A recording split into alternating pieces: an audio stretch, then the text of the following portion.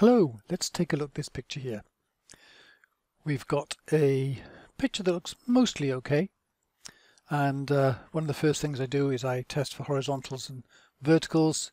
So if I click on the move tool up here and then move into the ruler on the left and drag across, I get a vertical guide, and that runs pretty much through the center of the lighthouse there, so that shows me I've got pretty good verticals. However, if I go up here and drag from the top down, I get a horizontal guide. If you look at the left hand side of that, I'm just going to put that onto the edge of the water and land there. And then over on the right hand side here, I've got a bit of a gap. So what I'd like to do is to be able to pull this down. And the simplest way to do that is with the perspective tool. So if I click on that, let's show me this, goes out the way. So I just simply leave that on its normal settings. I can grab any corner here and I can stretch the picture around the place. So let's put it back to where it was.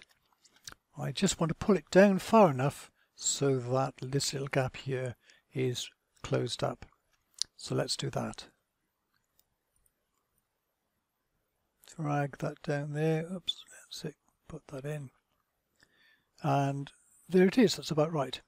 Notice here I have the little magnet up here turned on, so the snapping is on, so that if I drift away from the edge it snaps back quite nicely and I don't have a slightly distorted picture there. So there we are, and I just click apply and I've got a nicely straightened image. I don't even have to fill in any corners, which I might get if I did a rotate. There, so thanks for watching.